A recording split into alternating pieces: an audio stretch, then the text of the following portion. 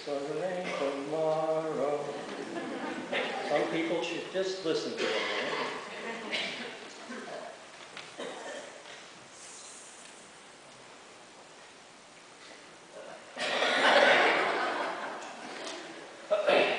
We have a special treat now for you from Brian Billiter, one of the New Cape singers, is going to sing Colors of the Wind, a song taken from the 1995 film Pocahontas. It's a Walt Disney film. The film tells the story of a Native American woman and her encounter with British settlers in Virginia in the early 1600s. The film won 2 Academy Awards, one for the musical score and one for this song. The object Brian is leaning on right now, and now is piped up. Do you recognize what that is? It's a rain stick.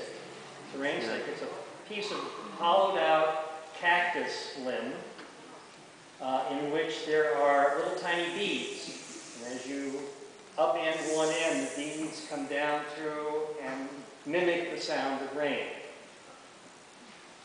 It's all yours, Brian.